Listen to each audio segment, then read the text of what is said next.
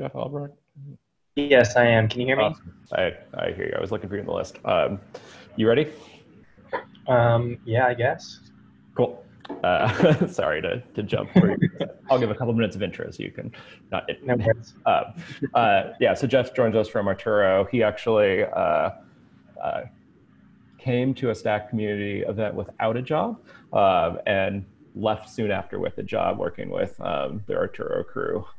Ben Tuttle is a good friend of mine, and he showed off a bunch of great things he did in STAC, and then he disappeared for a bit doing non-STAC stuff and has recently reemerged. And yeah, we're psyched to hear what Arturo is up to with STAC and COG. Over to you, Jeff. Yeah, can you see these slides? Yep. Okay, sweet. Yeah, so as Chris mentioned, my name is Jeff. I'm the geospatial engineer at Arturo. Arturo is we're a property analytics company. We derive residential and commercial property characteristics and predictions from satellite, aerial, and ground level imagery using applied machine learning, deep learning, etc.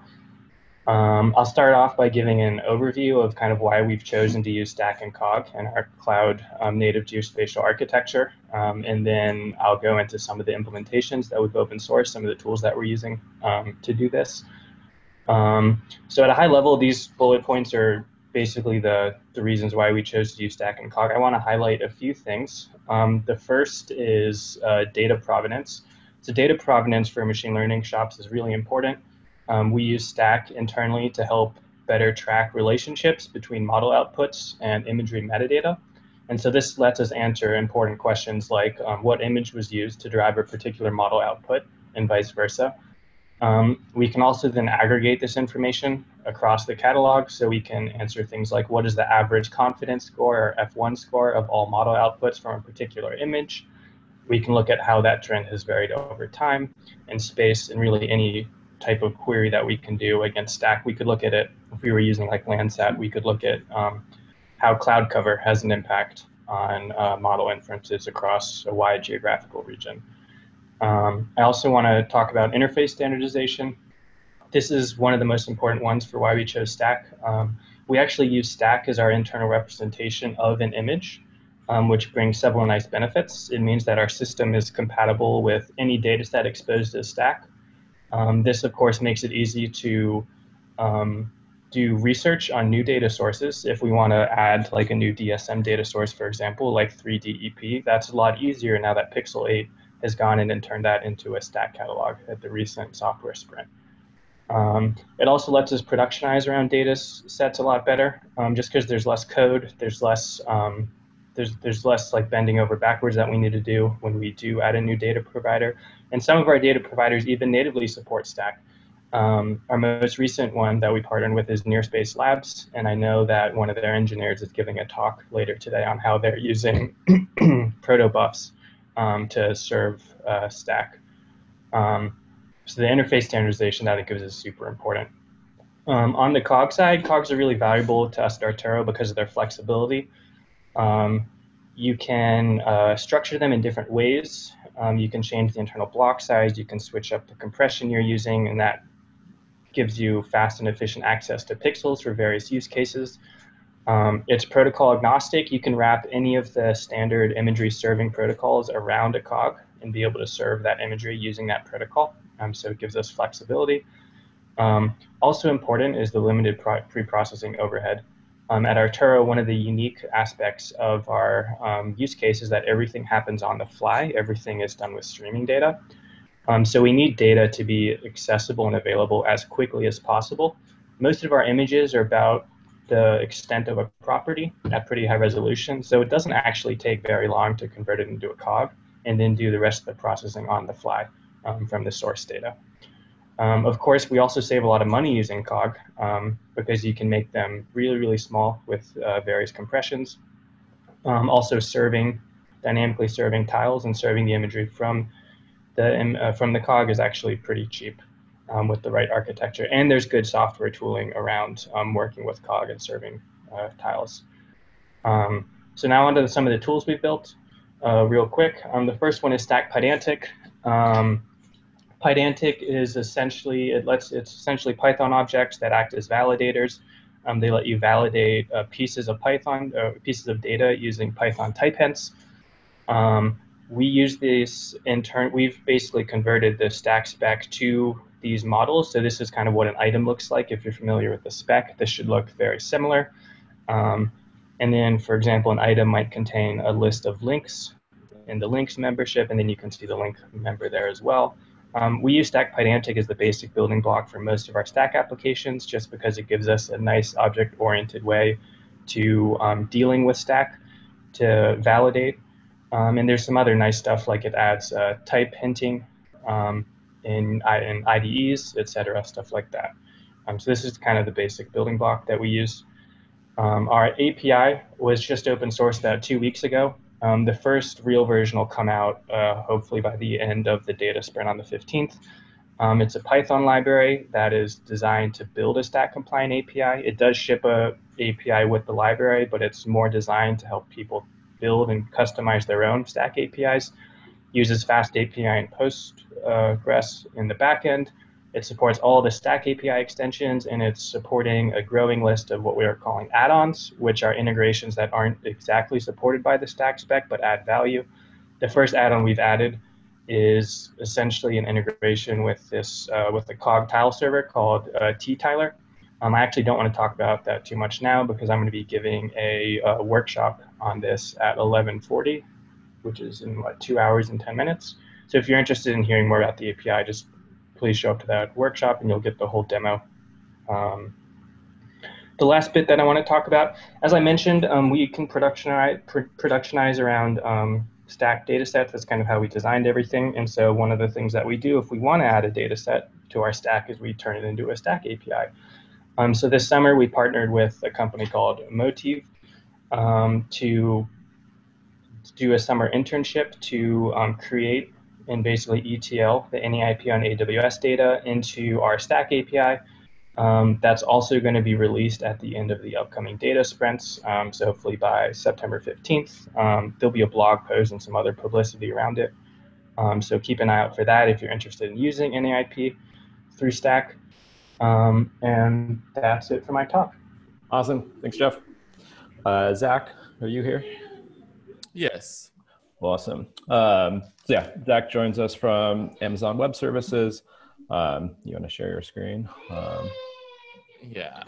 And yeah, they were super early with supporting cloud native geospatial with Landsat, and then have expanded to Earth on AWS. And I think he's going to share all about their open data program. Over to you, Zach. Oh, thanks. Yeah. So hi, I'm Zach Fleming. I'm the tech lead for the Amazon Sustainability Data Initiative. I'm also on the AWS Open Data team, where I mostly deal with open weather and climate data. So today I just want to talk to you very briefly about what we're doing with the Open Data program. I'm sure many of you have heard of it before, but if you haven't, I'll just tell you a little bit about it. So first, we really want to talk about why we're interested in this. And one of these things that we like to do at AWS is removing the undifferentiated heavy lifting. And if you haven't seen it before, we really like this quote from Data Driven by DJ Patel and Hilary Mason. And it says, "Data must be organized, well documented, and consistently formatted and error-free. Cleaning the data is often the most taxing part of data science and is frequently 80% of the work." And so when we see something like that, where we see, a number like 80% of the work are in here around cleaning up the data and making the data available and things like that, we think, oh, there's an opportunity where AWS may be able to help out the community. And so that's really what we're trying to do with the AWS Open Data program. And so if you're not familiar with it, it covers the cost of storage for publicly available, high-value, cloud-optimized data sets. And we work with data providers who are seeking to democratize access to their data by making it available for analysis on AWS, to develop new cloud-native techniques and formats and tools that effectively lower the cost of working with the data. So this is really, this group here in this community here in STAC, what we're trying to do. When we see all these things like cloud-optimized geotiffs and things like that, those are initiatives that we're really happy to support and help groups figure out how to work with these data sets and how to make the most value out of them. And, and the third bullet point here is really encouraging the development of these communities. So obviously, we're supporting this group and, we support a lot of others that I'll talk about sort of in my last slide as well. One of the main aspects of our program that we run, aside from just covering the cost of the storage, is that we run the registry of open data on AWS. So if you're participating in the open data program, you have to list your data set on here. So this is just at registry.opendata.aws. You can go check that out. You'll see sort of in the background of the slide here, I've listed some of the sort of Earth-based data sets that we have, geospatial data sets. I've also highlighted in orange some of the ones that are already in Cloud Optimized GeoTIFF or that have STAC. So I think there may be more. I think there, obviously we're hoping to add a few more. I see we have NAPE on here. It'd be very cool to be able to list out the STAC API for that in the future. I know Seawers already has a STAC API for that. There's also like an SNS feed where you can get notifications when new scenes are available in the STAC format. And then Sentinel-3, Sentinel 5P, the national blend of models from NOAA, and NOAA's emergency response imagery. Those are all already available in Cloud Optimized GeoTIFFs. We also have some examples around sort of the Sentinel-2 and the Landsat 8 also being available in Cloud Optimized GeoTIFFs. So we're really hoping to be able to expand this to show more of the use cases around why these are good for these various disciplines too. I think that we're working a lot in this community to be able to show some of the advantages of having cloud optimized data sets, and really that it helps you advance your science. It helps you get to the answers you're looking for quicker, and it helps you deal with these, in some cases, very large data sets that are petabyte scale alone, right? And so, in doing all of this, we can really benefit the community, and we can let the community be able to work with the data for faster and for cheaper. So the final slide is just, some of the examples of blog posts we have where we're promoting innovation and enabling knowledge exchange. So I encourage you to go check out these blog posts. These are all in the AWS blog. Most of them are in the public sector blog. So we're highlighting various use cases here where we're looking at solar energy forecasting, just enabling access to data from different national Met offices with Himawari 8, developing, open training data sets, looking at ecosystems, looking at climate risk, and of course, Digital Earth Africa. So hopefully, there will be some good examples from the sprint where we can write some blog posts on that as well. So I'd encourage you, if you're interested in that, you can reach out to me as well. That's all I have today. Thank you. Awesome. Thanks, Zach. I need like an applause button. These are all great talks. It's always so unsatisfied when you're like, and I'm done. Awesome. Caitlin, are you there? Yep, I'm here. Awesome. You want to share your screen? Yeah, for sure. So Caitlin joins us from Maxar, where she's been doing a lot of STAC implementation, and they've been a early supporter of STAC. And yeah, I'm super excited to hear what they've been up to. Over to you, Caitlin. Yeah. So, hello, my name is Caitlin Mahanna, and I'm a developer at Maxar. Today I'm going to be given just a quick overview of how Maxar's implemented STAC. So first, we'll start with why STAC. I'm part of a recently formed group called the Content Hub, and one of the tasks that my group was chartered with was consolidating all the various data sets in Maxar into one centralized location that users throughout the company could quickly and effectively search just to determine what raster assets were available to them. We found that STAC was the perfect vehicle to implement this requirement. STAC gave us the ability to standardize schemas and metadata for similar items, such as imagery collected by the same satellite and sensor. Over the past year, we've been able to organize Maxar's imagery, as well as other derived products, such as mosaics, into various STAC collections that make up our entire archive catalog. Having this standardized spec gave us the capability to not only create a cohesive catalog of our own assets, but we're now able to ingest and incorporate data from third parties into our catalog as well. What we have found as we worked on creating this catalog is now that there's a data standard for us to follow, we've been able to help normalize how platforms across the company use and interact with data. This has led to fewer one-off data stores where data is duplicated for one specific process or project, and fewer data stores has led to decreased costs for the company. Moving forward, we'd like to be able to build off the foundation we laid with this initial catalog and eventually get to the point where Maxar is delivering finished products with STAC metadata. So there are three main components of our STAC implementation. We have a static catalog that we store in AWS as 3 buckets, a dynamic catalog that lives in an AWS or a Postgres database, and an API that sits on top of our dynamic catalog. We decided to create both a static and dynamic catalog to give our users the most flexibility possible when it comes to searching for and using Maxar raster assets. The static catalog in S3 has been useful in scenarios where customers want to crawl and view our data in bulk. The dynamic catalog and API has been useful where customers are searching for certain images or products that meet specific search criteria. One of the main concerns that we had with maintaining two catalogs that live in separate locations was how do we keep those catalogs in sync?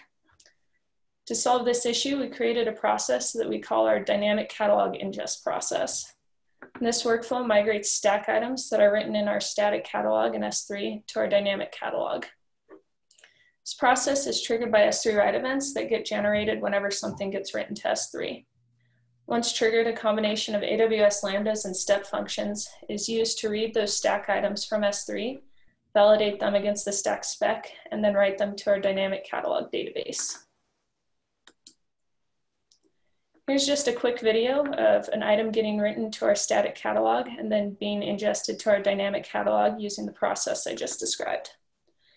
So before we ingest the new item, I'm making a quick call to our API to show that the item I'm about to ingest isn't in our dynamic catalog. Once that returns, I kick off our ingest process by writing a STAC item to our static catalog S3 bucket. Here's the state machine instance that was invoked by the S3 write event. The most time-consuming step in this process is validating the item against the STAC spec. Once the state machine has completed, I make the same request to our API as before. You can see now that I'm able to view that newly ingested item in our dynamic catalog.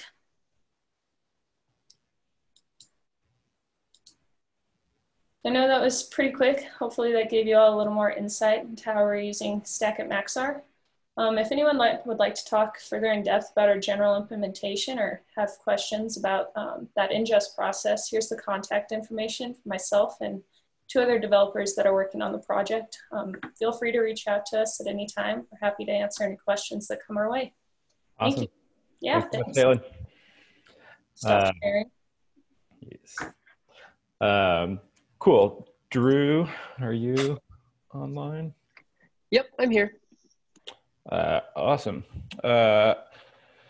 So you want to share your screen? Yep, give me just 1 second. Drew comes from Element 84. That's been doing a lot of great STAC support, and they lead a lot of development of the common metadata repository to search all of NASA data. And Drew's going to share about the STAC interface into that huge, vast data set. Over to you. All right, thank you. Yep, as you said, I am Drew Daniel, and I am a junior developer over at Element 84. And I'm going to be talking about CMR STAC. So to start off, what is CMR STAC? It is a public API that exposes NASA's common metadata repository using STAC compliant endpoints. But what does that actually mean? So the common metadata repository is, to pluck the verbiage straight from their website, NASA's public, continuously evolving metadata system that catalogs all data and service metadata records for NASA's Earth Observing System data and information system. Basically, just a repository of geospatial metadata records. And as stated earlier, they have a huge number of records from a bunch of different providers. Just to name a few, there's like the Atmospheric Science Data Center, USGS's Earth Resource Observation and Science Center, and the Land Processes Distributed Active Archive Center. All right, so why did we create CMR STAC? CMR can be a little bit difficult to access. There are a ton of records, and it's kind of their own metadata standard. And we wanted to be able to enable easy access to the growing STAC community. The other goal we had was to allow established STAC tooling to access all the data within CMR. All right, so a little bit on how it works.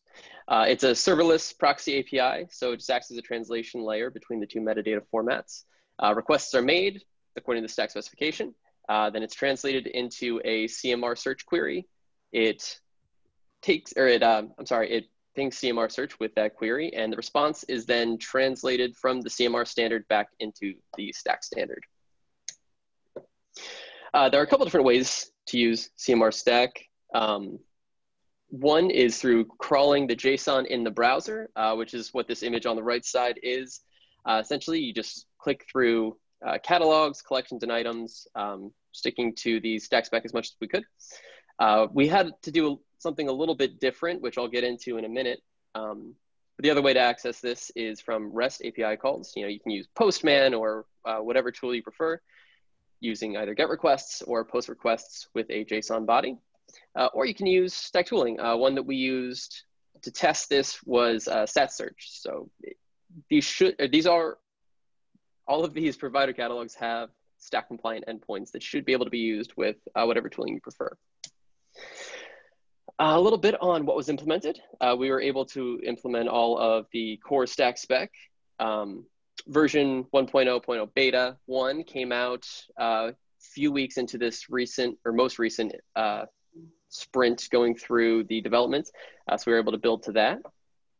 We also had enough time to implement the STAC API extensions, or at least a number of them. We were able to get through context and fields to specify, you know, what you want back from your query, as well as being able to query giving inequalities, or specify like you want all records with cloud cover greater than a certain number, or what have you, and also the sort extension. Oh, hang on one second. Seems to, sorry, my computer seems to have frozen a little bit. Nope, too far. All right, so a couple challenges that we had along the way. One was querying CMR. So as I said before, CMR is huge. There are a ton of records. And something that comes along with that is CMR search does not allow you to query all of it. Like, you can't say, I want all records from a specific date. It'll throw back an error that says, hey, there are way too many. You got to narrow it down. So one thing we did to kind of get around that was we broke it down by provider. We created catalogs for every provider. So there's one for LPDAC, there's one for ESA, et cetera. And then within each provider catalog, you have links to crawl through the browser or a STAC compliant search link. Another challenge we faced was that CMR's search, their response, we're missing a few fields that are required by the STAC spec. One in particular was the collections in CMR don't necessarily have to have a bounding box. They just have their geometry, be it a polygon, a line, what have you. So we had to do a small conversion to get the bounding box out of that geometry, as well as keep that geometry, which kind of ran us into a second little issue of converting from Cartesian to geodetic coordinates to make sure that that bounding box actually encapsulated all of the area of interest in the CMR collection. The final thing that we had a little bit of stumbling on the early part of this project was running it with serverless. So everything on the back end is Node, no JavaScript.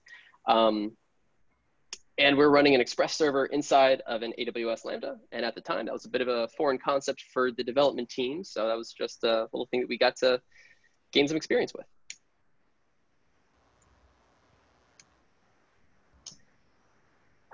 Sorry about this. If you want to learn more about this, you can check it out or use it, whatever you'd like. But we have it at cmr.earthdata.com, or sorry, .nasa.gov/cmrstack, as well as the documentation for it at nasa.gov/cmrstack/docs. Thank you. Awesome. Thanks so much. You stop your share.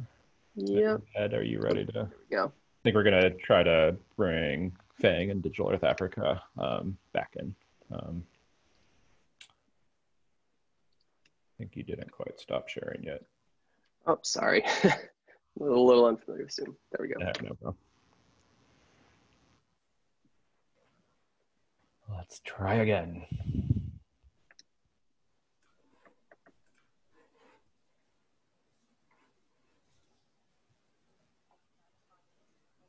Nope. Yeah, too quiet. Sorry. Let's jump to the next one. Anderson, are you on? Yes, I am. Awesome. You are up. Good. Let me share my screen. Okay. Okay. You can see my screen, right? Yep. Okay. Okay. Take it away. Good. Thank you, Chris. Thank you for the opportunity to speak. So my name is Banihirwe. I work as a software engineer at the National Center for Atmospheric Research. And today I'm going to talk about Zarr. So why should you care? So geospatial data come in several different formats, and some of them are really traditional in the sense that we've had them for quite some time. They've proven themselves to be effective for traditional disk storage, but they tend to be less efficient for modern cloud forecast technologies. And there's ongoing effort to develop newer cloud optimized data formats, such as cloud optimized geotiff, and you have TileDB and Zarr, which is what I'm going to be focusing on in my talk. So another reason you should probably care is that there's a growing list of analysis-ready public geospatial dataset in Zarr format, both in Google and Amazon. At least those are the ones that I've checked. So there could be some other datasets in Azure or some other public cloud provider that I'm not aware of. So what is Zarr? So at its core, Zarr is mostly a data model specification, which basically provides protocol for storing and retrieving chunked compressed multidimensional arrays. And what this means is that since it's a spec, you could basically have several implementations in different programming languages. And as of today, so the Zarr spec is implemented in Python, which is the most popular, but which is when you hear people talking about Zarr, they tend to focus on the Python implementation, but there's an implementation in TypeScript, in C++, Julia, Java, Scala, and C. And what this means is that you could basically write data from one programming language and access it from another programming language, as long as they implement the same version of the spec. So I'm going to talk about a few features or core features of Zarr. So at its core, so you have what they call a group, which the way to think about it is that in a group, you basically have a collection of variables. So a group will have its own metadata and attributes. And then inside a group, as I said, you have a collection of arrays, which also have their own metadata and their own attributes. And then a bunch of chunks or binary chunks of data. So let me now switch gears and show you what some of these features look like in the Python implementation. So what I'm doing here, I'm basically creating like an NumPy array, and then I'm chunking it in chunks of 10 by 200 by 100. So what I end up getting is basically, to the end user, it just looks like a regular NumPy array, but under the hood, it's chunked, which means that you can basically operate on it chunk by chunk. And then, so the next feature is actually the compression. So if you're using the Python implementation, there's this package called numcodecs that basically provides like a high-level API for configuring compression and filters for the Zarr arrays. So you can choose which type of compression you want. In this case, you have option to choose between lossless or lossy compression. So going back to my example, so I didn't actually specify a compressor, but there's a default option. And in this case, basically Zarr uses the BLOSK compressor as the default, and it sets a bunch of other defaults, but you can basically change those depending on your needs. And as you can see, the total array of the total size of the array is 38 megabytes, but when you compress it, you're only left with 1.3 megabyte. And this is what's going to be saved on disk, or if you save it. And then, so as you can see, so this M4 attribute basically gives you a bunch of information about your Zarr array. So when it comes to storage, you have quite a lot of options. And the key takeaway here is that you can basically save a Zarr array in any key value store. So you can save it in a database. In this case, there's an existing implementation to save Zarr arrays in SQLite, Redis, MongoDB. You can save it on a POSIX file system in a directory structure or a zip store. You could save it in the cloud object storage, or you could basically bring your own. As long as it's a key value store, Zarr will basically allow you to save the array in that store. of your choice. So again, I did just provide like a high level overview. So if you actually want to learn more about how Zarr is actually being used, so I invite you to check these 2 talks by Amy, and I'm pretty sure she's going to go into more details than I did. And with that, I'll basically hand it over to Chris. Awesome. Thanks so much. Thanks. Okay, let me stop sharing. Yeah. Simone? I'm not sure how to say your name. I apologize. Are you there? Simone. Yeah. Okay, cool. You share your screen? Yes, can you see the screen? Yep, take it away. Okay, so hi everybody.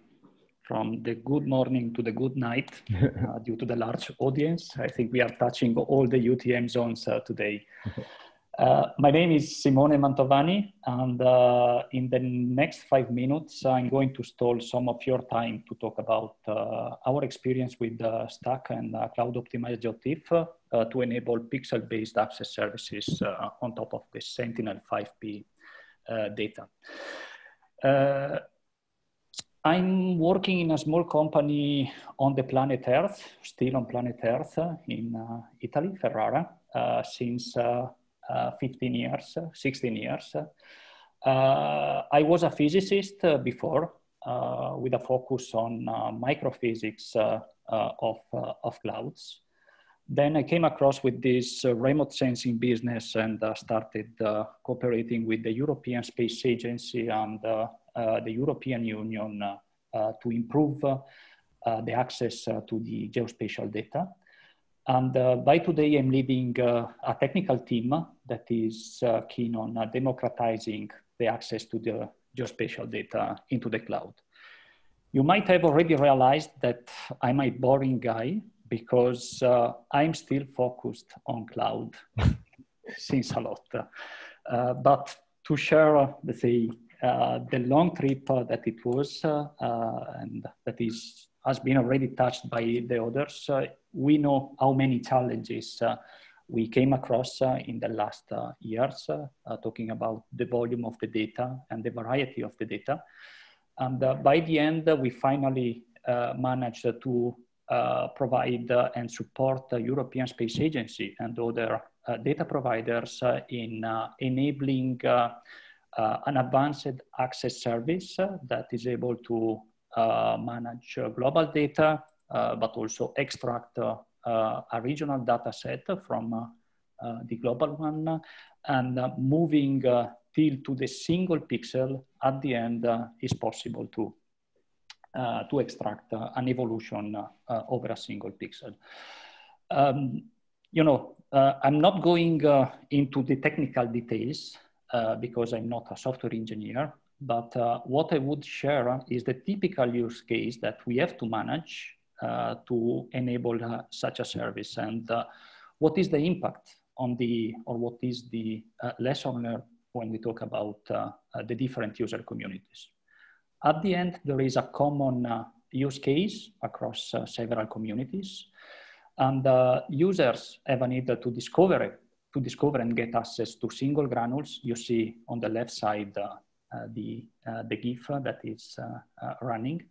Maybe there is a need to apply some processing to generate a daily mosaic or to extract even a single pixel, as I was mentioning. And this at the end is CPU and storage time consuming. We did this with the main goal of avoiding data duplication, no? And you can imagine that the different performances are applicable to different data sets, to different infrastructure. Then a day I was in the main square and I came across to STAC and cloud optimized geotiff. You see my face. I was in trouble, and the first reaction was, okay, we have another standard, we have another data format, and I would make the long story very short because we heard by Matthias in the morning and Chris earlier about the benefit of these new standards and data format and how they support and boost the exploitation of the data. So going to the end, We did it for the Copernicus Sentinel 5P data. No? Copernicus, if you are not familiar with Sentinel 5P, let's consider it as a simple camera that takes pictures. No? And these pictures are chemicals in the atmosphere. Different chemicals have different properties, in some case different data structure or data format.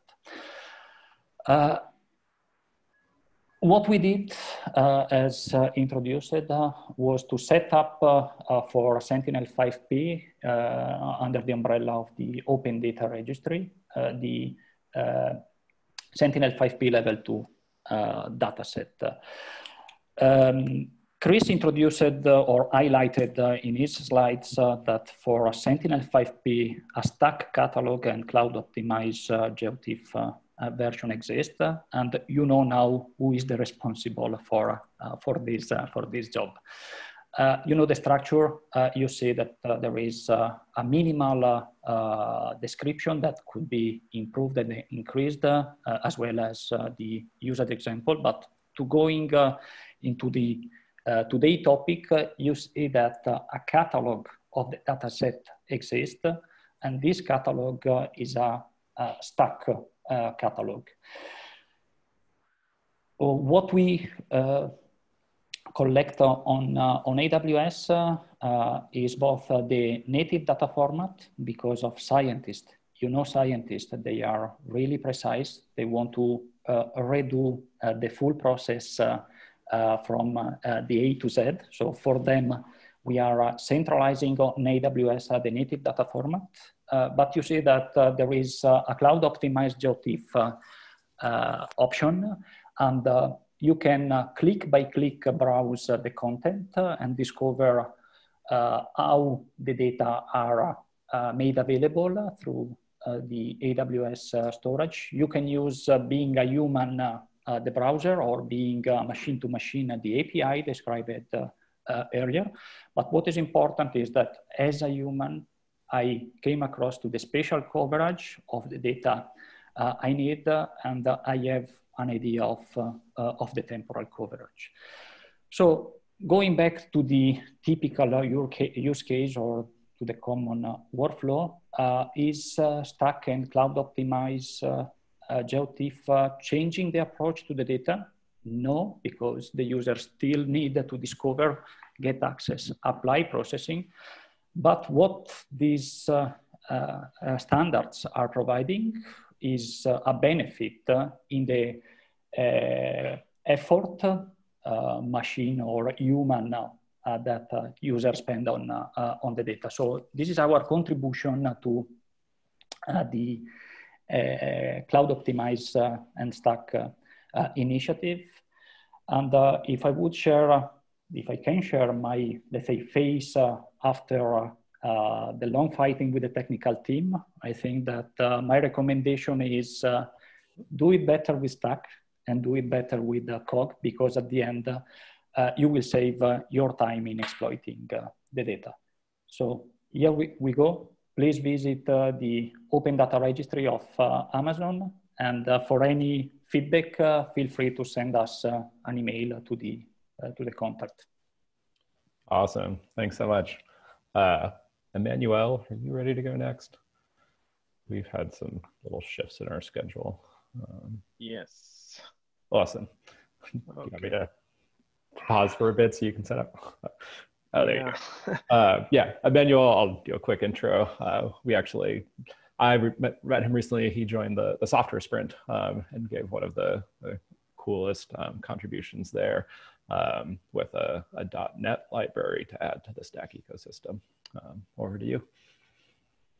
Yes, so my name is Emmanuel Mathot. I'm a software engineer and technical leader at Terradue, semi-providing data processing platforms for Earth science.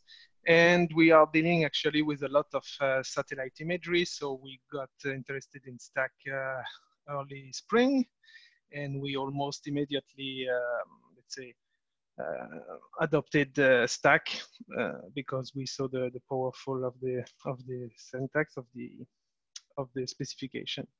So we had to adapt our system to STAC, and there was no system, no library for .NET, as our system are developed in .NET. So we decided to go for an implementation of STAC in .NET. So that's what I'm going to present you now, DotNetStac, which is .NET library to help you work with STAC, catalog, collection, items. So in a nutshell, STAC allows you to, of course, serialize, deserialize JSON document and then manipulates them with enhanced object in C# with objects representing geometries, timestamps, numerical values, and many more stuff like via the STAC extension plugins engine.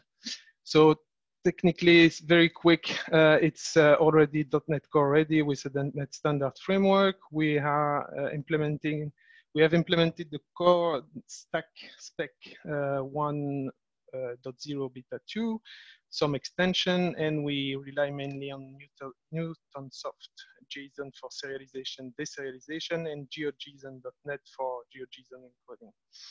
Now I'm moving to this notebook for showing you in live what is going. So STAC comes as a package you can install. The first feature is, of course, deserialization of STAC documents. So like here, you can load an online catalog, like this one of Seabirds on Amazon. You can, of course, navigate on the catalog with embedded functions like get children, get items, assets, and many more accessors to see the ID, the description, the values, etc. And at the end, you can parse easily a catalog.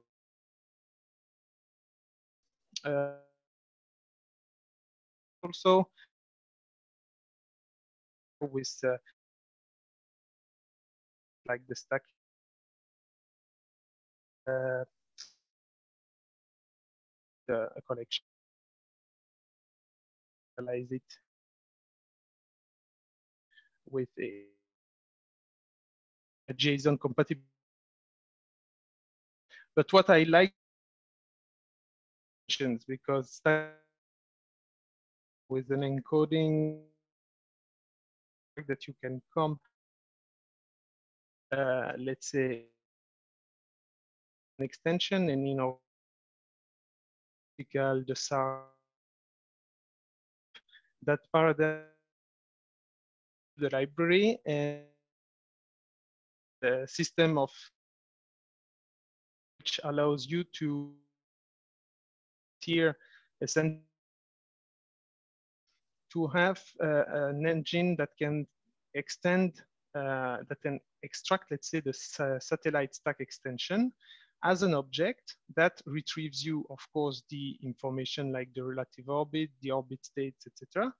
But after, you can also include and embed more functions, like, for instance, here, to load the orbital state vectors inside of the satellite items. Like for here, for instance, you have embedded function to load the orbital state vectors that gives you the position and the velocity in time. This information can be really useful when you do search to find, to calculate, for instance, this second function, which is a particular calculation of a baseline between two satellites seen, like, for instance, when you do interferometric processing. And here, for instance, I implemented a quick calculation of the baseline between the two scenes we have loaded before. And using the orbital state vector, we are able to calculate the distance between the two satellites over the Earth, which was here 10 meters. So the purpose of this example is not, of course, to calculate the baseline, but to show you how we can build capacity building in the plugin, in the library, to bring more stuff into the stack. So that's all for the library. This library is available here on GitHub. You can also launch a binder to test and redo the notebook I have just presented you. And just to close quickly, I am right now implementing using DotNetStac, a command line tool that will allow to have some kind of command line interface to load and navigate through STAC catalog, but other also catalog to list, to copy, and to extract information. That's it. Thank you. Awesome. Looks great. Thanks so much. Can you stop share? Evan? Hi. Hey. Can you hear me? Yep. You want to share your screen? Okay. Can you see my screen? I cannot. No. Just a second. There, that's better. Okay, so my name is Yves Rouault, and I'm one of the GDAL developers. First, I'd like to demystify a bit what a COG file is. People might believe it is a new format, but a COG file is just a plain TIFF file indeed. So COG is just a smarter way of organizing information within a TIFF file to make it very efficient for reader code to extract part of it. For that, you just need to store COG files on a HTTP file server, possibly using cloud storage solutions, and have a reader that is able to retrieve subset of the file without downloading it entirely. Let's have a look at the structure of a TIFF file at a high level. So a TIFF file starts with just a tiny signature identifying the TIFF format, and it's then followed by one or more images. And typically you will have one single image which holds the imagery at full resolution, but in the geo field, we often happen to it overviews or pyramids that are some sampled views of it. And some images can also be bitmap masks to store on alpha channel, typically when using JPEG compression.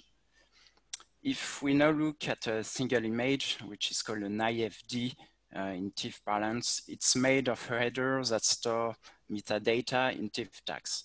Among those tags, you can find georeferencing, but you will also have an array to store the offsets at which tiles are found in the file, and another one to store the size in bytes of each tile.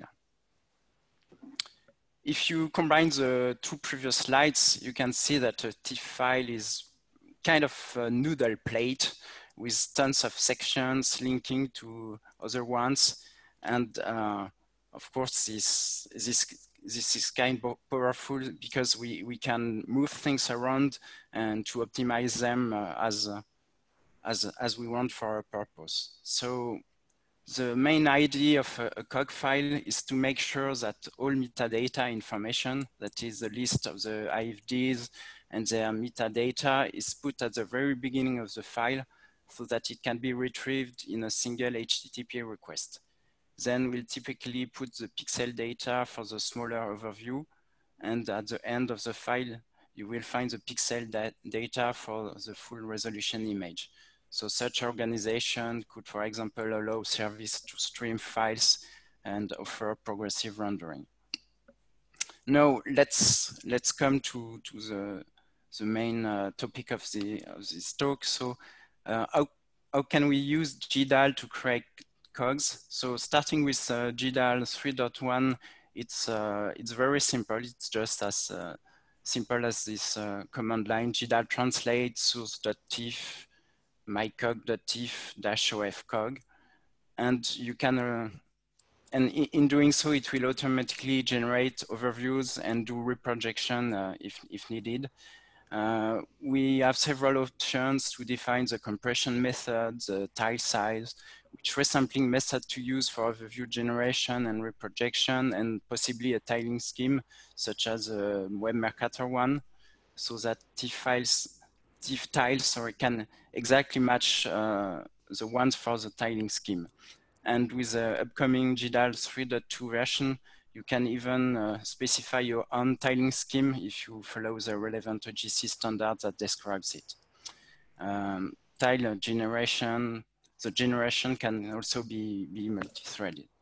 So it's now time for a little demo. So here I decide to create a COG file using a JPEG compression with a quality of 90%. And reprojecting using the Web Mercator tiling scheme. I I define also that we must have 3 zoom levels where the COG tiles exactly match the ones from Google Mercator. And I also specify the number of threads. So it completed before I finished describing what I wanted to do. And so now let's look at the content of the file. So you can see here that it's a geotiff file. It uses Mercator projection. It has JPEG compression, and we can see also that it's recognized as a COG file, and Hello, the number of... Fang Yuan. I'm an Earth observation data scientist working at Geoscience. Sorry. And so, yeah. Now, if we look at the reader side, let's imagine we want to read the sub-window of the file that intersects the 6 tiles you can see here on the sketch. So the GDAL reader will issue 3 parallel get range requests. So let's demo that quickly.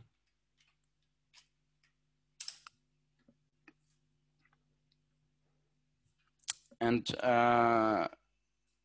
so here you could see that it completed very, very quickly.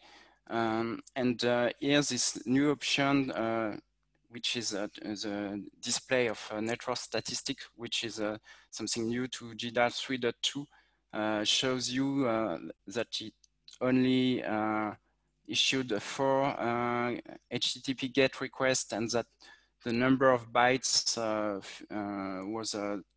that were extracted from the network was 320 kilobytes.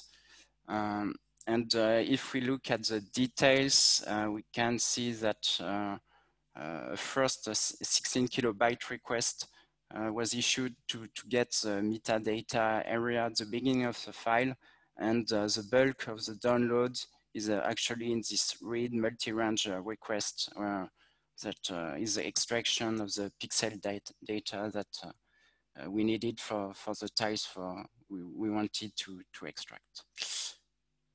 And that's it. Thank you. Awesome. Thanks so much, Evan. Can you stop sharing? Yeah, just a second.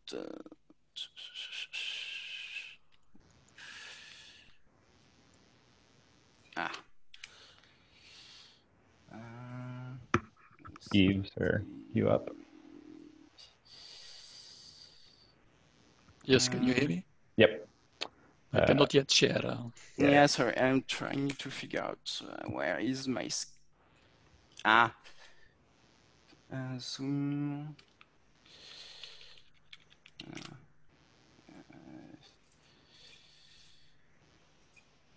I'm sorry, just... Well, I'll give an intro as you figure it out to Yves.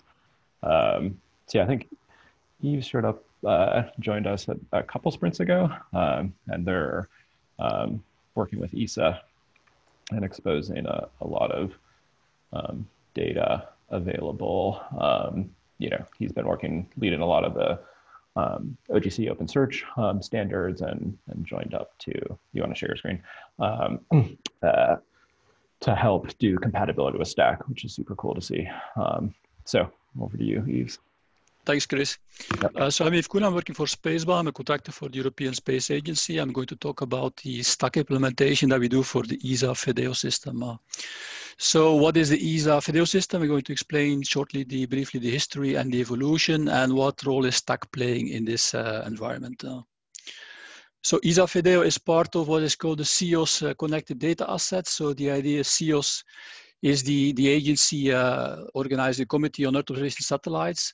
They are trying to make available all the Earth observation mission data from a lot of space agencies. On the North American side, we have NASA taking care of a system called CWIC that you see on the left of this picture. And ESA is taking care of a system which is called FedEO, which is basically access to European missions and Canadian missions, including ESA missions from Copernicus, third party, Heritage, and Earth Explorer. So all of these things are using the same type of interfaces. And this is where we are for the moment evolving towards STAC. So the system was developed initially in 2012 based on OGC CSW catalog, so catalog service for the web. The current implementation, however, is based on Earth observation open search, so OGC specification, with Atom responses. And all the agencies are implementing this, and this is unified through the system that I just showed on the previous slide. In addition, it's implementing CO's best practice specification, which basically means that we do a two-step search, first searching for Earth observation collections, and then trying to find the products inside this collection, which is the same approach that CMR, by the way, is following. So on the ESA side, for metadata for collections, we are for the moment based on Inspire metadata. And for the granules, we are using observation and measurement, which is an OGC specification. So this is the current status. So for the moment, we're working for ESA on an ESA Ergo project, which is preparing the new version of the implementation, which will be fully based on API features, the core specification.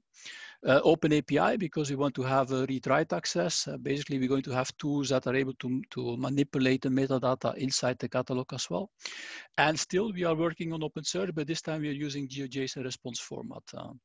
And we will support 3 different feature types. So the Earth observation collections based on OGC specs. So it's an application metadata and product metadata also based on GeoJSON representation. So this is already extremely close to what STAC is doing. And on top of that, we're going to use a large part of STAC specification for STAC catalog, STAC collection, and the STAC API version 1.0.0. Of course, we have to for the moment to preserve the existing interfaces because COS is using these original interfaces as well. So what is STAC doing in this environment? Basically, it becomes an additional interface to be able to serve additional clients. We want to have a maximum number of clients, customers to be able to access our assets. We believe that the notion of these nested and child catalogs to be able to drill down via different dimensions to localize the metadata of your choice using different facets, for example, by organization or by science keyword or by satellite or by instrument is very useful and complementary to what we already had in place. And in addition, it's very, very close to OGC API features on which we already based. So we are tweaking this to be able to support all of this at the same time through a single API. What we still have to find out is what to do with STAC item, because when we go to the satellite extension, the Zarr extension, these have similar metadata today we have in the OGC specs, and we would like to see if there's a possibility to do some harmonization to not have 2 variations of GeoJSON features representing the same information. And also because we're dealing with a lot of collections and catalogs, which sometimes are very large, we're interested in support for paging also in the STAC browser. So what does that mean? You see here a presentation on the left-hand side of the screen. You see the landing page from the OGC API features or the STAC root catalog if you want. So the idea is that we are organizing our metadata for collections. For example, you have here at the bottom with the red background, you have a typical collection, a Meris collection from Envisat, represented as a STAC catalog. And the idea is that we want to allow through user interface to drill down either through subcatalogs which are organized by platforms, so by satellites, through the Envisat catalog, you would come to there, or by organization. If you know which organization is serving the collections, you can drill down by organization. For example, this would be ESA Esrin, and you come to that collection. Or by science keyword, you would be looking for collections using science keywords like atmosphere, etc., and arrive to the same one. And then from then, when you have the EO collection, then you can drill down further down to find the assets for a real product.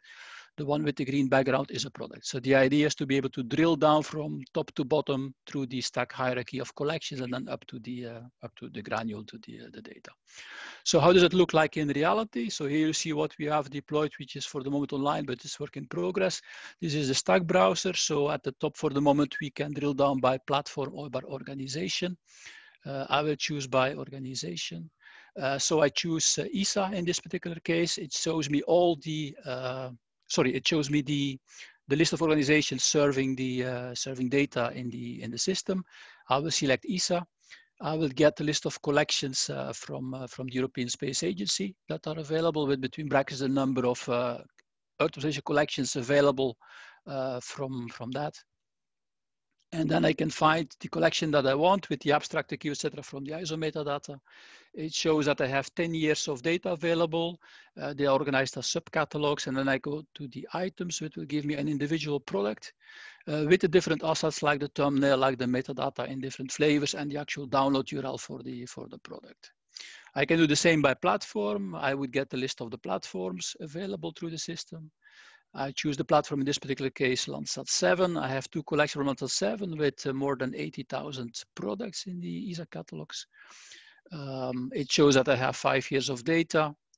It gives access to the thumbnails, to the metadata on the right-hand side, and of course the assets, the quick look, the download product, etc. So this is for all the metadata available through the FedEO system. So we hope to have shortly an implementation of this, providing access to more than 70 million granules coming from the ESA FedEO and the ESA UCAT systems through STAC, through interoperable interfaces, which are basically coexistence of existing open search interfaces, OGC API features, and STAC. So this would, I think, be a nice addition to the community. I think that's it. If you want more information, there is a video from the STAC that we did, from the sprint that we did 2 weeks ago, that you can find here, and I have some references at the end of my presentation. Awesome. That's it. Thanks so much. So cool to see so much data available. You want to stop your screen share, and Fabian, or you around? Yes.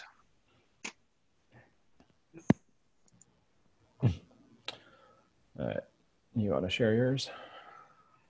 Yes, I'm trying. Cool. I'll give a little intro. So yeah, Fabian, it was like a year or two ago that we met. I forget how, but yeah, I got really interested in, could someone make a pure COG reader in JavaScript, which, you know, no server in between. And I forget how we got connected, but these guys were up for the challenge and made something that worked far better than expected. And oh, just sorry, I just need to reconnect with Zoom. I'll be here in 50 seconds. Okay. Cool. Yeah. Anybody want to ask a quick question on any of the presentations while he reconnects? I also mentioned in chat, Stephen from Data Driven Agriculture is going to give a talk on adoption of remote sensing in sub-Saharan Africa. Timing didn't quite work, but we're going to try to bring him back in session 2. And yeah, I think I'll try to play like other videos. I'll try with Fang, and we'll see, from Digital Earth Africa, and we'll see if that works. And if we have time, we also skipped Tom with PyGeoStack or PyGeo API, and I'll see about playing that one. All right, over to you, Fabian. All right, can you see my screen? Yep, we got it. Awesome. Okay. Thank you for the introduction. I'm Fabian Schindler from EOX. We're a small company based in Austria, and we're mainly working for the European Space Agency. And we're mostly dealing with Earth observation data. We are also well known for our Sentinel-2 mosaic, which is a global mosaic, cloud-free mosaic, which we're trying to do a yearly version of. So if you're interested, check it out. It's all in cloud-optimized geotiff, of course. So I'm going to introduce you to geotiff.js if you do not already know it. So it is a small JavaScript library. It's written in pure JavaScript, so it's available everywhere where JavaScript is accessible. So which means it's available in the browser and in Node. And it's basically a building block to access remote TIFFs, extract raster data, and also extract RGB imagery. What does accessing TIFF mean? So accessing means like local files. This can be either in the browser or on the server side via Node, or remote files, which can be accessed via HTTP range request, as Yves has beautifully shown. Very, very necessary for larger files. It's only fetching the required portions of the files. I'll get into that in a minute. And it's also possible to access the metadata of, for example, geospatial metadata and everything else. Raster data is the most important thing is to make a subset so that you do not need to download a huge portion of the file. So this can be done either by a bounding box image window, or you can select a specific sub window, or a specific component. So for RGB data, you can choose to only load the red component. It's also necessary to decompress the data and maybe resample, and it's also possible to make an automatic selection of the overview if you specify a bounding box and resolution. Geotiff.js also provides a very basic transformation of raw data to viewable images. This can be like a grayscale image for most of the data, or if it's already some sort of viewable color space, then it can transform the color space to RGB. Also can expand color lookup tables. But this, as said, this is very, very, very basic. And this is the point where more sophisticated applications come into play. For example, the cloud-optimized Geotiff.Explorer, which is a small app and basically a proof of concept to explore potentially huge TIFF files in the browser. And it is an open layers-based web map application, and it uses WebGL for efficient rendering. And this is how it looks like. So you have a backdrop map, and on top of it, a GeoTIFF map. Then you can basically zoom into the image, and it gradually loads all the data that it actually needs and performs the visualization. Visualization can either be RGB as we have currently seen, or it can also make color composites. For example, for this Lancet scene, where several options are already displayed. So for example, you can select different color composites. The data is actually UN16, so it needs to be stretched and prepared for actual visualization, and which is done here. So you can provide a couple of color filters to make a nice visualization. This worked so well that we actually chose to use it in the Eurodata Cube application as the default viewer for orders are actually STAC catalogs, so just a small beside. So this is basically just the same COG-Explorer with only minor adaptations.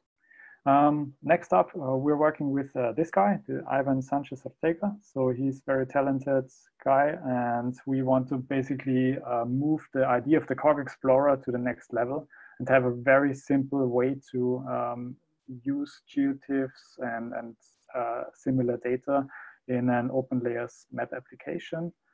And it basically combines all the components that we have already seen, but in a very simple way.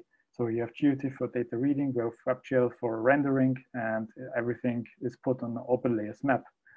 And this is what it looks like. So the data set is actually a single band Coene land cover data set, which is colorized using the shader from the bottom side of the screen. But the real power is that you can actually make on-the-fly calculations with the shaders provided. And for example, here can you simply show the difference between the Coene 2012 and 2018 versions. This project will be landing soon, I hope, and will be even easier to view geotiff images in the browser. All right. Thank you very much. Awesome. Thanks for that preview. It's a surprise. Looking forward to that one coming out. Rock, are you around? Yeah, can you hear me? Yep. Can you share your screen? So I'm sharing my screen. Can you see it? Yes, we got it. Take it away. Okay, so hello everyone. My name is Noah. I work for Synergize, we're a small Slovenian company, and I work on the Sentinel Hub. So short introduction to Sentinel Hub to those who are not familiar with it. Sentinel Hub is a set of,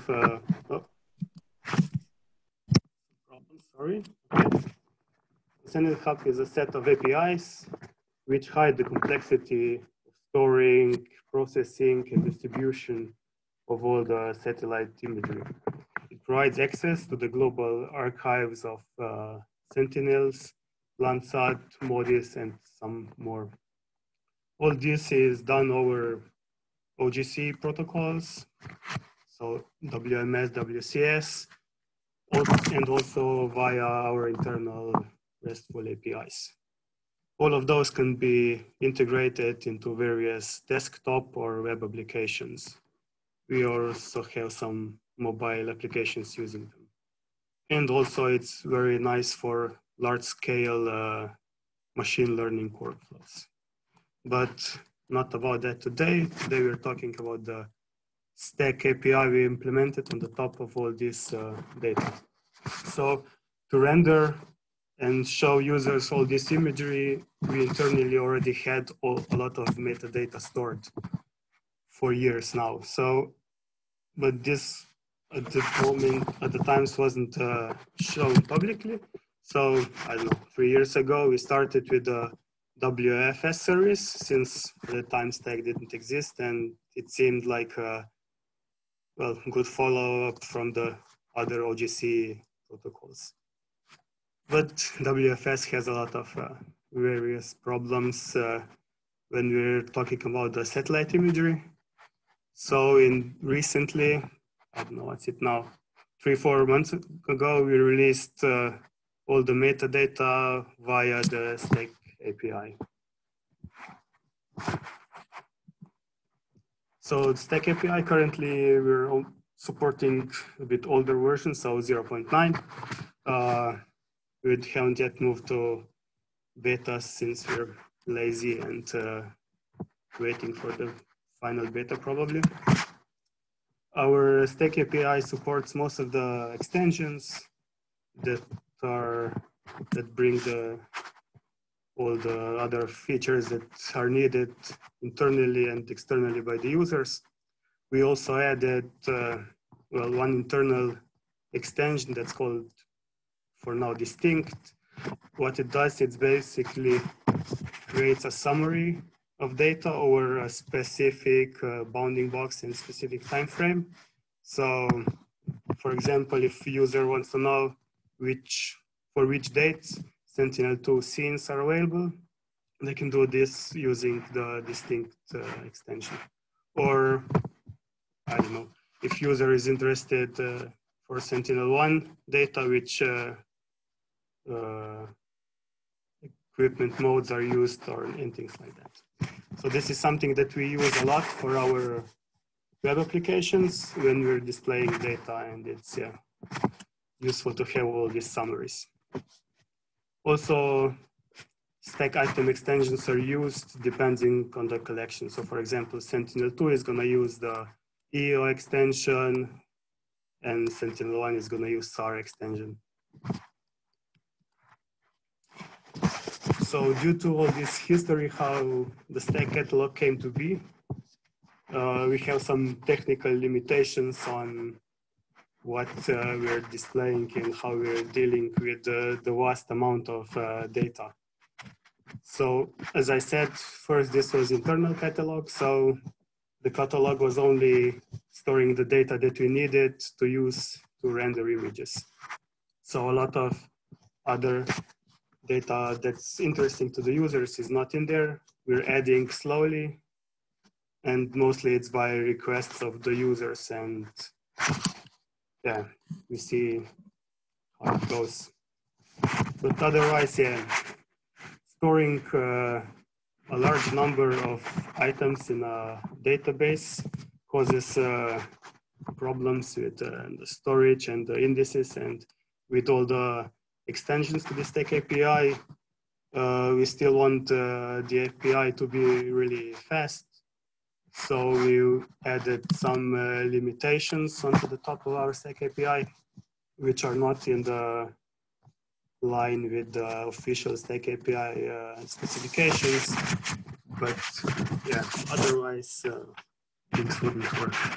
So all in all, what's available in our STAC API, currently we have metadata on various satellites, so from Landsat to all the Sentinels and some MODIS data across various data providers, so from AWS to DSS, which are European Commission's initiatives to store and distribute satellite imagery.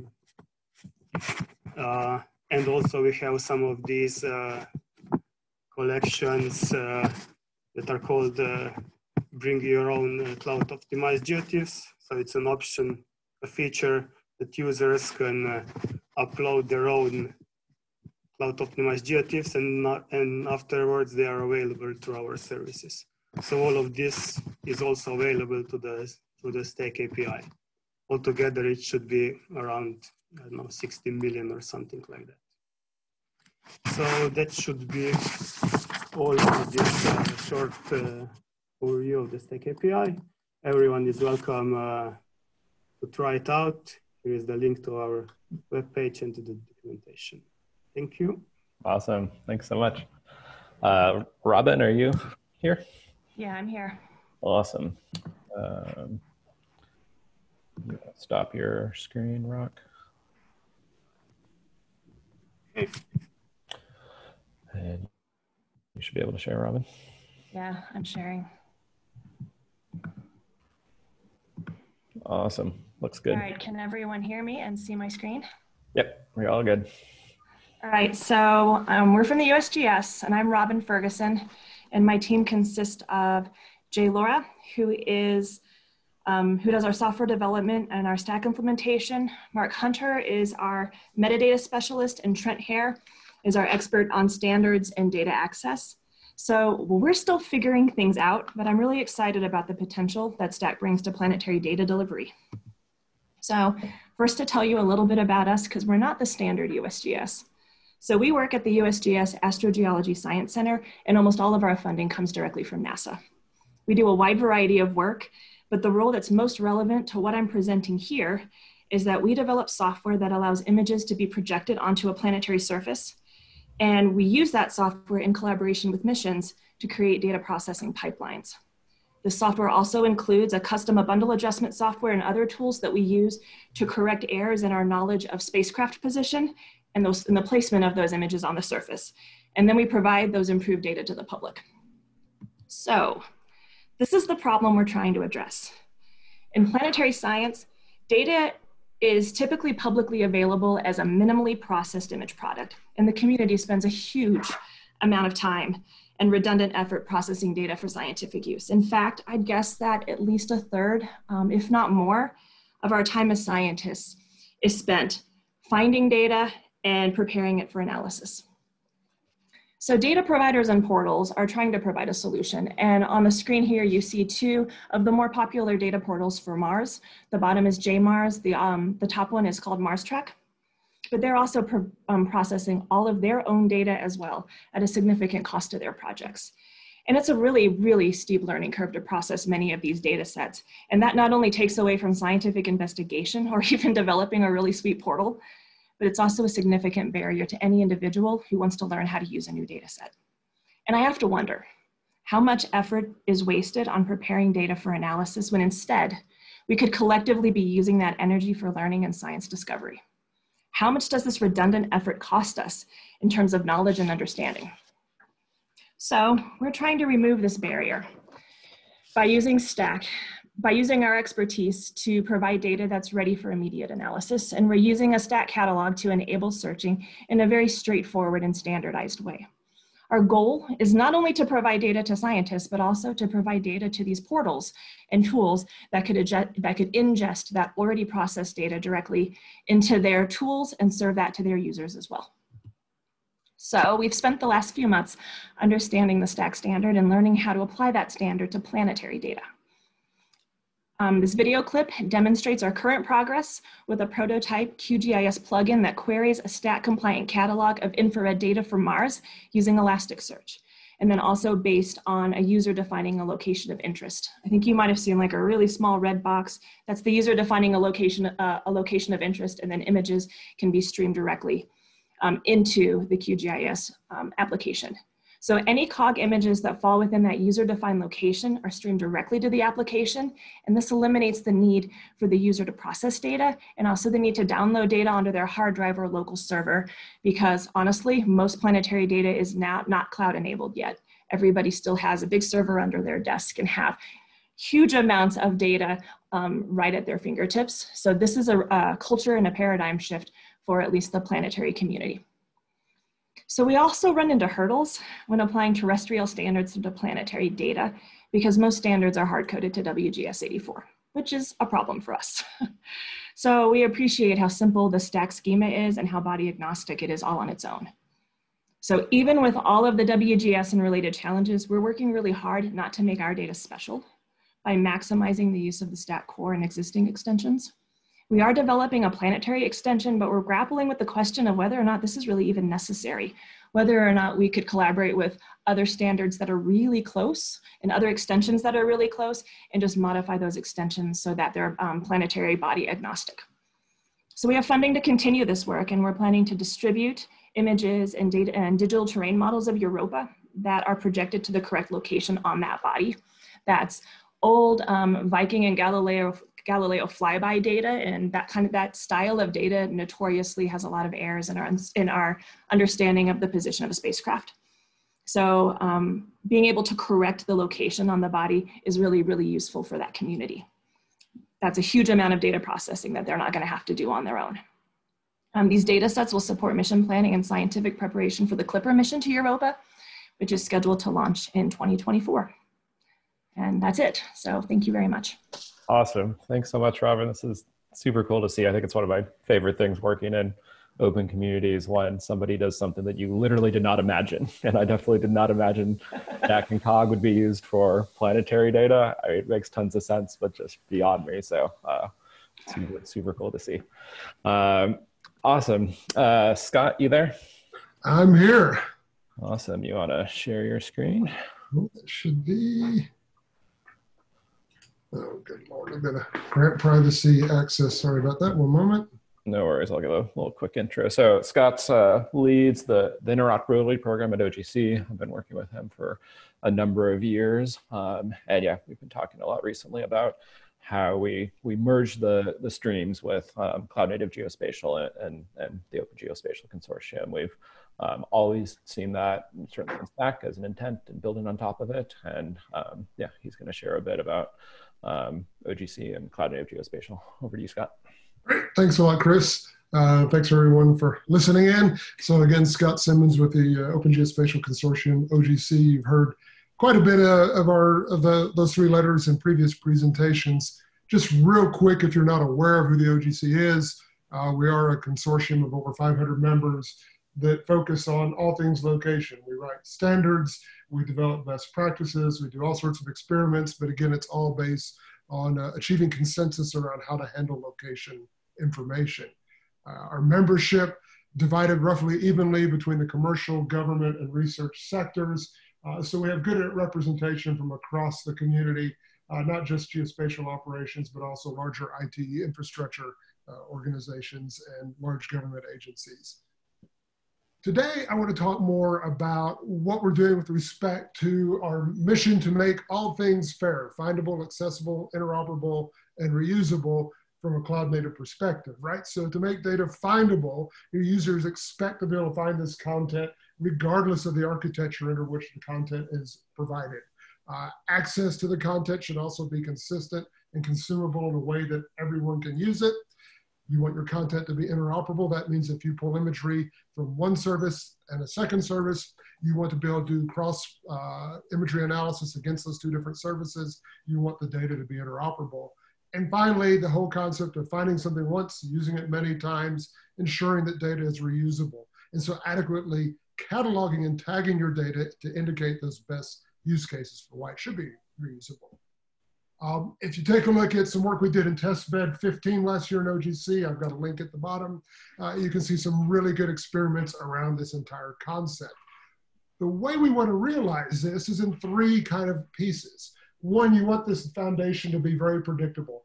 Just like in basketball, where you want every single free throw to be made, it should be the most boring part of the game. Similarly, discovery and access of your content should be really boring. You should be able to always consistently and predictably find and use your content. Reliability, the handoff of data from discovery to consumption and exploitation needs to be utterly reliable. when you find content, you do not want to then have to do a whole bunch of machinations to be able to access and use that content. Rather, you want a simple handoff from your discovery to your use of the content. And then finally, you want to have a high level of flexibility with respect to how you access and use these content sources. Just as any cloud data store might be in any one of a number of architectures and models for how content might be stored and distributed, your standards and your access patterns need to be flexible enough to work across all of those different means. And so with respect to flexibility, I want to harp just a little bit more on this one because it's really important from what we're doing at OGC, is we have a legacy of building really comprehensive and thus really complex standards that try to cover every one of those edge cases. And if it's complex enough, it is technically flexible, but it's a complete brute to implement. So those of you that have implemented all the W*S standards realize how hard they can be to implement, but they might offer great flexibility at that cost. The approach you want to take now is really to work against small, simple standards that do the little things and building blocks, and then you can integrate those little pieces together and build something that's only as complex as you need it to be. And that's what makes the architecture so interesting and what makes a lot of these other standards for cloud-native geospatial objects so applicable. And so where are these things fitting within OGC these days? Geotiff is an OGC standard at the moment. It's been developed and optimized over the last few years for a standardized description of the standard. The Geotiff Standards Working Group is considering should COG be standardized as an extension, a formalized extension of Geotiff, so that it also is managed as a standard. And what are the governance things about COG and other means by which we may want to enhance Geotiff. STAC, currently a valid profile of OGC API features standard that Yves and others talked about a little bit earlier. And right now, Chris and I are working on pushing forward STAC for consideration as endorsement as an OGC community standard. That means endorsing this as a standard, but letting the STAC management continue in its current environment and just have OGC membership use it as a normative standard.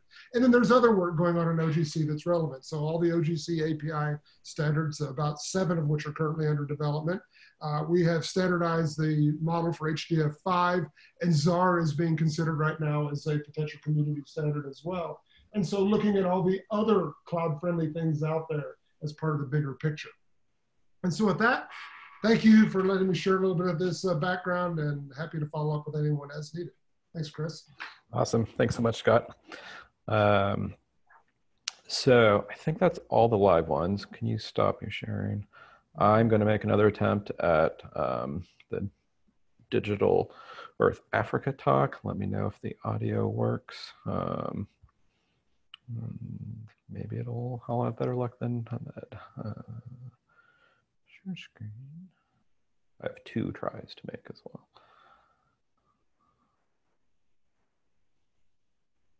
Hello, everyone. My name is Fang Yuan. Works? Works? Sweet. Okay. Fang Yuan will be talking on Digital Earth Africa for the next 5 minutes. Observation data scientist working at Geoscience Australia in Canberra. I'm currently co-leading product development activities in the Digital Earth Africa establishment team. As a data scientist, enjoy working with different types of data. I'm really excited. Hello, everyone. Sorry. My name is Fang Yuan. I'm an Earth observation data scientist working at Geoscience Australia in Canberra. I'm currently co-leading product development activities in the Digital Earth Africa establishment team. As a data scientist, enjoy working with different types of data. I'm really excited to be presenting here today. And thanks, Chris, for putting together such an exciting program. I'm looking forward to be watching other talks in the daytime here. I'm going to give a very brief overview of the Digital Earth Africa program. My colleague Alex Leith has given a more in-depth technical demo in the intro session. You can find more information about our program from our website, and you're also welcome to contact me directly at the email address shown at the end of this talk.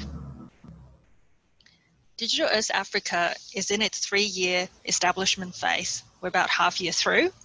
The establishment team is led by Geoscience Australia, but with members based in Australia, Africa, and in US. And we're finding and training teams in Africa that will be able to take over so that eventually the program will be run in Africa for Africa. Digital Earth Africa is a platform powered by Open Data Cube. We take Earth observation data taken by satellite, make them easily accessible and easily used, and we turn them into information product that can support decision making and also help address challenges faced by the African community. This may be resource management, food security, or sustainable development goals. In the beginning, this little person sitting in front of a computer working with data may be me and my teammates in the establishment team, but we're already starting to work with other users, and eventually we want you and more people in the geospatial community, more data scientists and domain experts to be able to work with our data. First product we released is about water. We use satellite observations to map the occurrence of surface water. And I don't have to remind you how important water is. Water systems are often dynamic and can be related to many different types of challenges. Here's a news story that my colleague in Africa brought up yesterday. It's about 2 expanding lakes in Kenya. There are lots of images showing how the rising water is causing damages to houses nearby. So we went on to our map portal, loaded up water observations from space product, and on the left-hand side, I'm showing the water extents mapped in 1984, while on the right-hand side, it's showing the water extents in 2019. As you can see, the 2 lakes have expanded significantly. And we will have data covering the entire Africa, so we can map all the expanding and shrinking water bodies. And this is going to be a powerful tool to help understand the water systems across Africa.